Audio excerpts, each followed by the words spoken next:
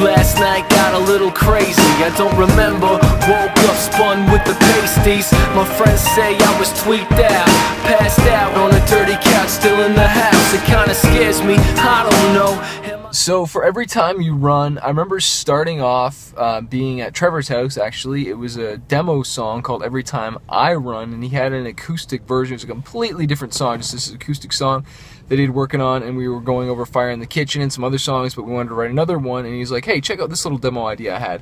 And he had the hook to it.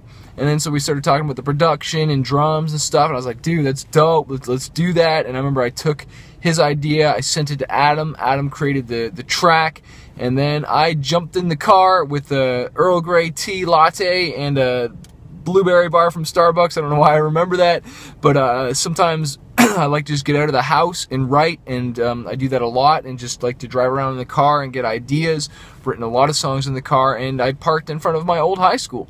For some reason, I just came here, and I just wanted to rethink things, and the thoughts of struggle and what people go through, and drugs, and trying to remember different stories of my childhood and whatnot, and stuff that I went through or I know friends went through. And all of a sudden I just started picturing this dude that was just struggling with addiction and getting drunk and wasted, and just that feeling of waking up in the morning and not wanting to be in that place. And I don't know where it came from, that whole concept of, I thought of a song my mom used to sing in church, but it's been so long I can't remember the words.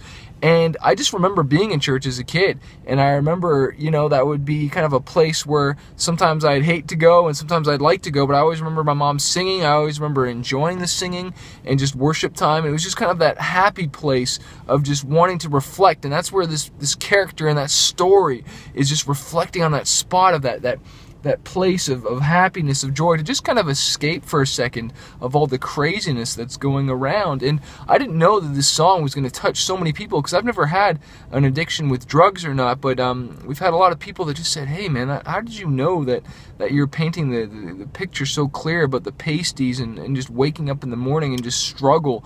And because life is a struggle sometimes, and I'm just so glad that this song has been a beacon of hope to people that are running away from their problems instead of dealing with them. And I'm just so honored that we get to celebrate the 5-year anniversary of The Chase and this song and the impact it's had on people, and specifically Canada for me, because, like, you know, you gotta understand, like, you know, The Chase was a real breakout record for me, and even in Canada, having it on the charts and whatnot, in the mainstream, and old friends calling me from high school saying they're hearing it. And so it was really wild ride, and I'm just, again, so glad the words and the music has impacted people. So if you have heard that song, it's impacted you, I just want to encourage you, let's do this movement, and let's get it out there and share this video, share that song Every Time with someone this week. Do me a favor and do that, and let's spread the word about the movement of this song and not quitting and not running away.